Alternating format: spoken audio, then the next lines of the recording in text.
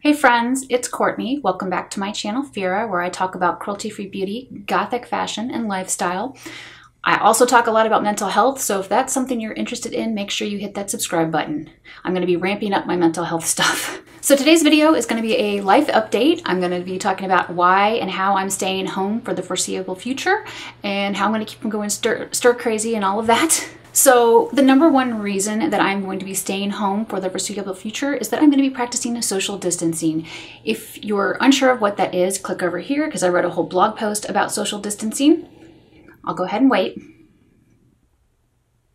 With the new global pandemic that's sweeping through the USA, I do not want to leave my house. I am trying to help flatten the curve by staying inside. So I am at an elevated health risk, even though I am 41 years old and I work out and I eat healthy, all of those things, because I have allergy-induced asthma, which means that I have to occasionally rely on an inhaler. That means my lungs are weaker than your average person's lungs.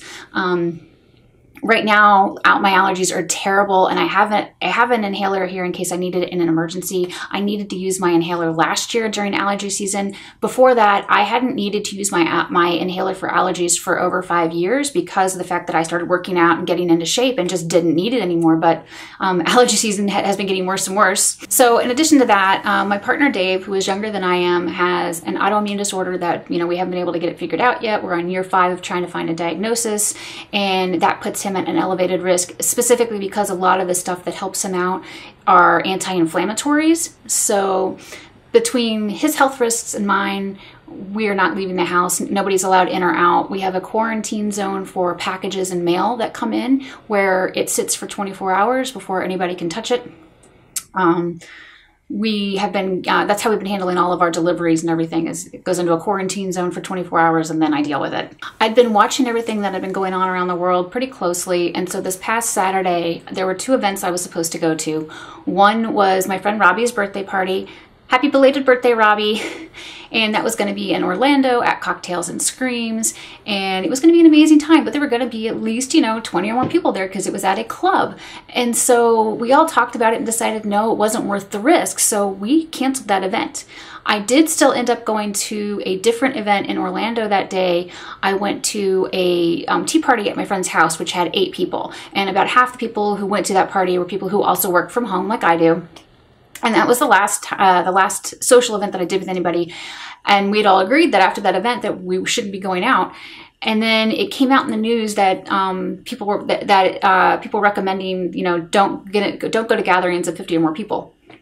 So yeah, not a problem. So this past Monday was the last time I left my home, and it's because Dave had an outpatient procedure surgery scheduled and they still wanted to go ahead and do it. So I drove him there to his procedure. This was at a small clinic. He was the only, he was one of 2 people in the waiting room. They were 20 feet apart. They were told to stay on opposite sides of the room. He went in and had his procedure. He came back out and he came home. And that was the last time he left, and we've been staying at home ever since. So I know that I'm speaking from a place of privilege, but I am staying at home for the foreseeable future until this whole mess passes. I'm only leaving my home for medical emergencies or if I need food, and I'm trying to have as much delivered as possible, as I explained. Before all of this happened last week, I went and stocked up on a bunch of non-perishable foods, so my entire freezer is stuffed with frozen broccoli, and I've got plenty of safe catch, low mercury tuna. I did not stock up on toilet paper like everyone else in the world, because I have a bidet. If you don't know what a bidet is or why you would use a bidet, click over here because I wrote an awesome blog post explaining all about my bidet. I talk about affordable options, the options I have, etc., stuff like that. But that is why I don't need toilet paper. Like I said, we stocked up on about a month's worth of food and medications. The only medication that I forgot to stock up on was my medical marijuana. I did place an online order for my medical marijuana, which was, I placed the order like 3 days ago. It's supposed to be delivered sometime today, maybe. So I might get it, but I'd rather go without than go out right now and risk an infection vector. So if you want to know how you should be socially distancing yourself the right way, I've got some tips for you. Number 1, stay at home as much as possible. People are not overreacting. Look at Italy. Look at how people have been having horrible things happen there. Stay at home as much as possible. If you can work from home, take that option. If your company doesn't offer work from home, but your job is something that you could do from home, ask if you can work from home, because the fewer people that go out, the few people that are infected, the fewer deaths we will have. Number 2, you should avoid public places. If you have to go out in public, go out at a non-peak time. So for an example, I typically always try to go out at non-peak times because I work from home. I often schedule my appointments for between like 12 and 3 p.m. That's what I would say is a non-peak time for things like the grocery store. You should not be hosting get-togethers or parties or anything like that. I live like 5 minutes from 4 of my best friends because they live together. They just built their house and everything. So they're really close, literally 5 minutes away. That's one of the reasons I bought this house, is because we're so close to them. But because they still have one person who has to leave their house, I cannot go over there and visit them because somebody is still going in and out of their house, and I don't want to increase our risks. So don't have gatherings, even if they're small gatherings. Be safe. Postpone things that are non-essential. Elective surgeries, non-essential shopping trips. Like as an example, I'm not getting my nails done. I'm not getting my brows done. I'm not getting my lash lift. I'm not getting anything done because I don't want to risk going out and possibly being exposed to anything. I am limiting my social interaction literally to Dave and my 2 dogs and whoever I talk to online and you guys. So I'm not going out, I'm not seeing people or anything like that. I'm literally trying to stay in to prevent exposure. And I feel like this is something everyone should be doing to flatten the curve. Also, this should be common sense, but also under how to social distance properly is if you feel sick, don't go out, don't leave your house, don't infect other people. The big problem with what's going on right now is that so many people are asymptomatic. That means that they aren't presenting any symptoms, they don't feel bad, so there's no way to know. If you need things at your house, use Amazon, use grocery delivery services, anything to get stuff delivered to you. If you need food, they're still doing, Uber Eats, Grubhub, DoorDash, all of that's still available right now. I think that's going to change. But until it does, if you're trying to stay at home to limit your interactions, that's another way you can. Although, if you're going to be ordering food like that, you can't really quarantine it for 24 hours or it's going to go bad. If you can't do something like that, you try to do things like curbside pickup for groceries. Where my parents live, they live out in the middle of nowhere in Indiana. The closest grocery store is a Walmart, and Walmarts have curbside pickup for groceries. You should be utilizing that to minimize your exposure risk so you don't have to go inside of a store. And the number one thing I would say people should do to properly social distance is embrace technology and use technology to talk with your family, friends, and loved ones. So I've been making phone calls, I've been using FaceTime, I've been using Facebook Messenger video, Google Hangouts video. I've been using all those different types of video services to chat with my friends and see how they're doing, to chat with my family and tell them I love them. And that's just a really great way to keep connected and hopefully keep some of you extroverts from going crazy. As an introvert, I can stay in for a month or more and have no problems. I have stayed in for a month and not left the house and been just fine with it.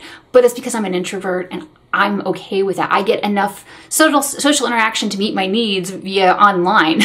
Okay, so if you are wondering, so what are some other ways I can keep from going stir crazy while I'm stuck at home right now and, trying to keep safe? And as I mentioned, use video chat to talk with your friends and loved ones.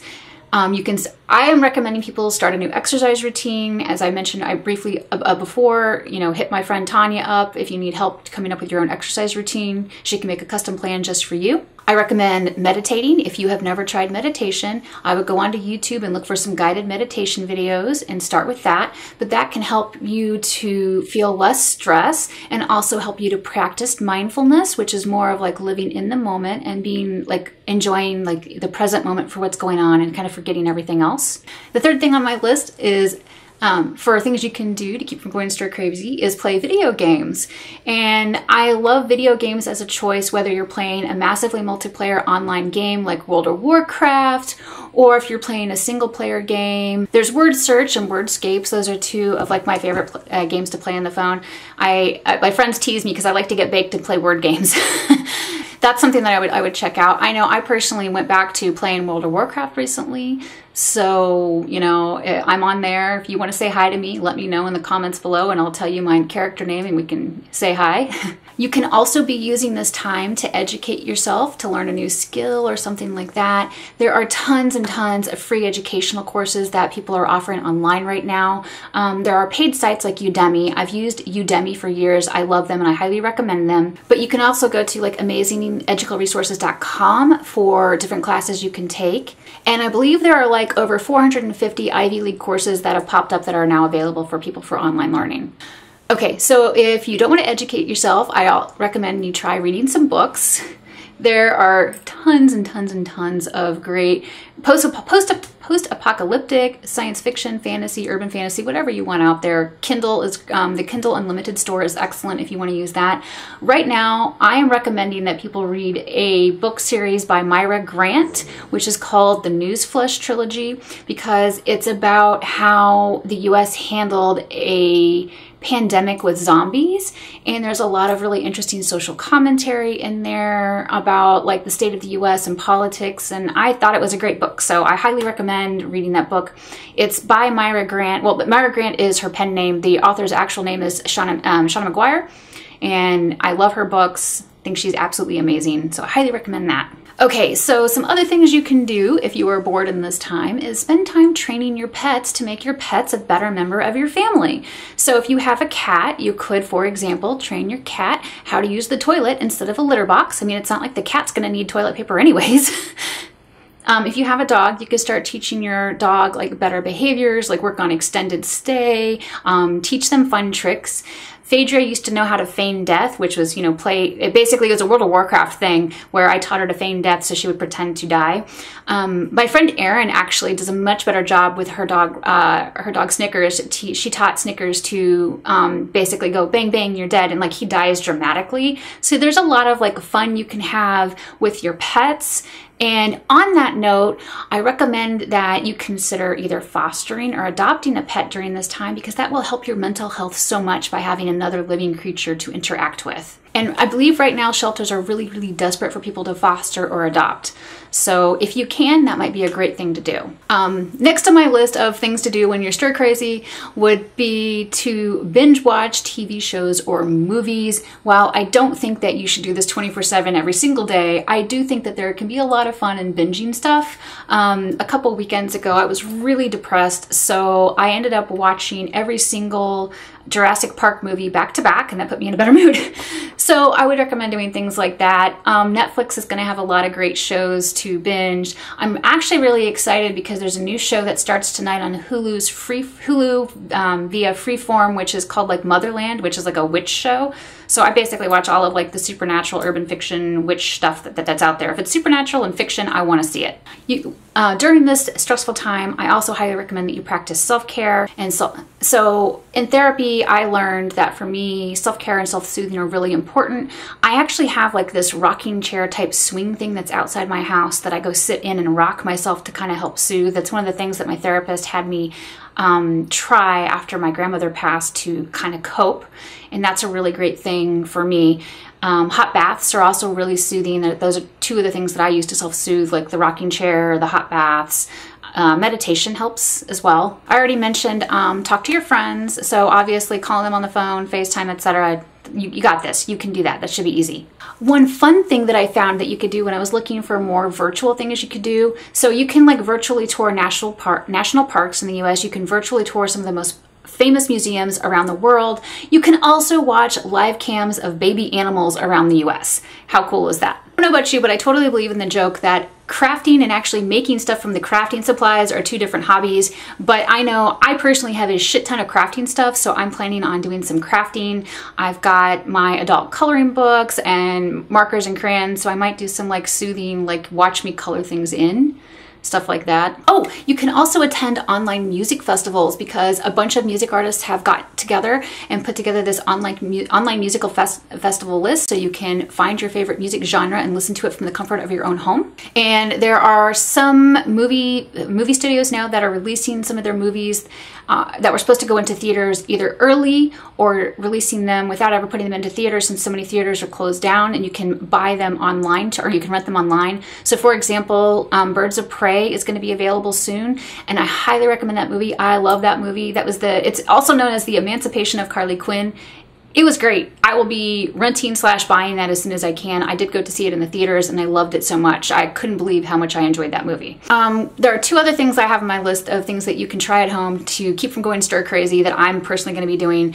One of which is purge. So, you know, go through your closet, try everything on, things that you don't like, put into a donate pile, put together like some power outfits so that those are outfits that you feel like you look like a badass in. I have a couple power outfits, but I need to do that with the rest of my wardrobe. But after you do that and you have a bunch of stuff that you want to donate, you can go to a site like Give Back Box and put everything that you want to donate into a box to ship to them. They'll have information on their website about how to do that. And last but not least, I'm going to talk to you again about gratitude journaling. Gratitude journaling is the #1 thing that has had a positive impact on my life, and since I started doing it in January, and I'm telling everyone about it. Everyone needs to do it because it just makes you feel better, or at least it makes me feel better.